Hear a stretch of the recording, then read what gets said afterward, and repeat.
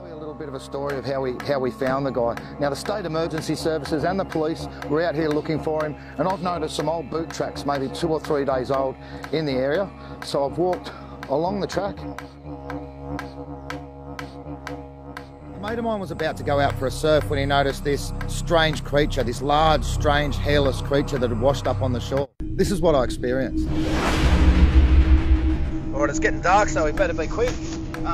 But a mate of mine called me up, actually contacted me on Facebook, and then inboxed me and told me that there was this very strange looking creature on the beach at Wombrel. I'm just in Australia, it's middle of June.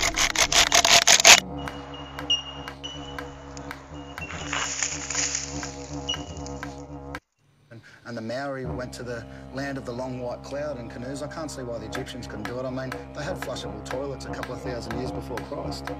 You're very robust about this, aren't you? You believe it? Well, if it is genuine, then it could really change history the way we know it. Just a bit, mate.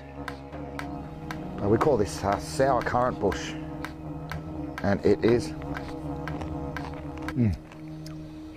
as the name suggests, incredibly sour, but chock-a-block full of vitamin C, pound for pound, about the same as oranges.